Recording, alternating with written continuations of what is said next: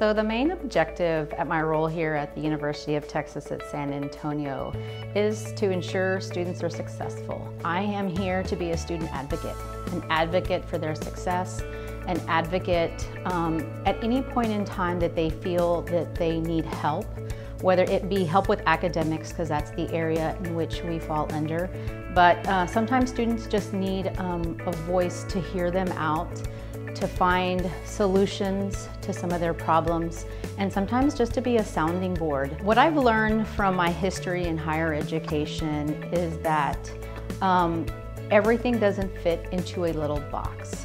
So with everything that we do within academic advising and support programs at the institution, we want to make sure that we're innovative and that we're also looking for efficiencies in our practices.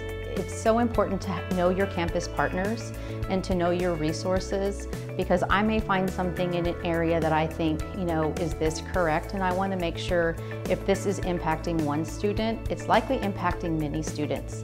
So to continue to build relationships across campus is very important to me. Being a part of a Hispanic institution is very important to me.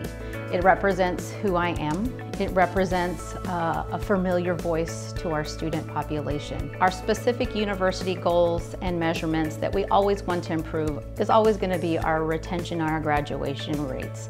But on top of that, we also want to look at our programmatic pieces. We want to ensure that we're improving and we're looking at our asset-based pedagogy to ensure we're really establishing and looking at students' strengths from the perspective of teaching and also research.